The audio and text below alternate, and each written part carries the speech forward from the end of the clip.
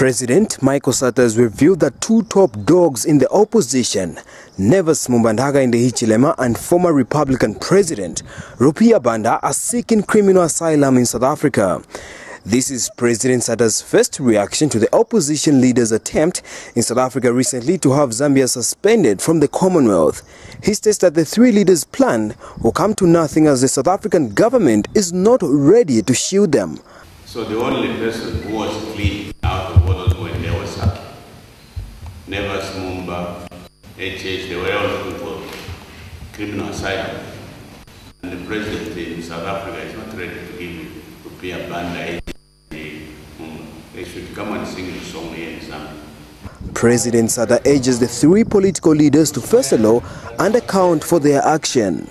President Sata was speaking at State House when he extended a gift of love on this Valentine's Day, when we saw in UPND Tezi Member of Parliament, Greyford Monde as Deputy Agriculture Minister. Belonging to a small organization, UPND, which is one-man sector, there is nothing you can do in the state. You can't even develop a road from the state to Kalonga. You can't even develop a road from the state to Matapuka, from the state to Monza. Now you have come to a larger family, and the people must come first. The people first, you second. Line is this: his days are numbered. Would like to state that President Sata's appointment of Greyford Monde was intended to sponsor a seed of political insularity and impunity in the opposition. But MMD President Nevas Mumba is amazed with what he has termed as lies from the head of state.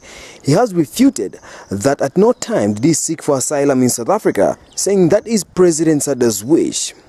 So the president has lied once again, just like he did lie to the Zambian people about his intended promises to be achieved within 90 days of him coming into government. Speaking at an impromptu media briefing at his Kabulonga residence, Dr. Mumba clarified that he and Mr. Hichilema were in South Africa to present to the Commonwealth a 40-page document detailing alleged abuses of citizens' rights going on in the country. That there are no boundaries in human rights issues. Human rights issues are not restricted to Zambia. You can deal with them anywhere around the world because they go beyond borders. So that's why we went over there, because our... Alexander Musogotone, Muvi TV News in Lusaka.